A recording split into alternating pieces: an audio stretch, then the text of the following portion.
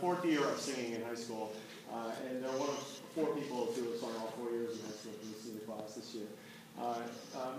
Faith started out at Thornton Academy and was there for a year and about a quarter. Yeah, she sang for that. So I knew she was going to be good when I got her. But she's been with us since about, well, not quite halfway through her sophomore year, and finished out the year in concert choir that year, and has been a chamber singer ever since. And it's just done a really great job. She's a really beautiful soprano voice, and always smiling, and very positive, and likes to be kind of very social with everybody else, and kind of bringing everybody in, making people feel good. Next year, my father will be very happy to hear that she's going to the University of Maine to a career in nursing, which is a nationally recognized school for nursing. It's really wonderful that she's going there, and I'm excited for her to become a county girl because there's some good people up there. So, you want to share anything with us, Memory?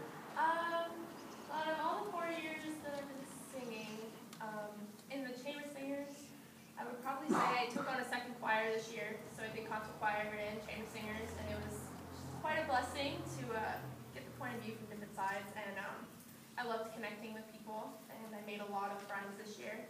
From Thornton Academy, it was definitely getting more used to my singing voice and getting into that and seeing where my limits were. Sorry, yeah, I was loud back then, still am. So seeing where the limits where my voice could take me and pursuing high school. Faith Michigan.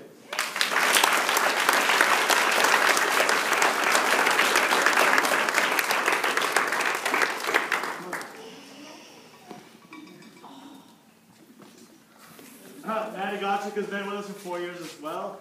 She spent 2 years in concert choir.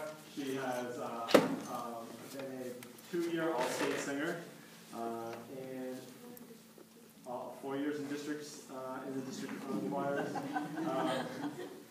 She took AP Theory this year as well, and hopefully scored well. We'll find out in July. And I'm sure she did very well. But one of the coolest things about Maddie is that she is like tenacious in working toward what she wants. And one of the greatest examples is that when she was taking voice lessons with Paul Stickney for years, and he turned her on to this great sight reading program, and he said, if you want to be a complete musician, you have to read. And so she was probably the only person I've ever known that would actually go home and practice sight singing at home. And it pays off because she's excellent.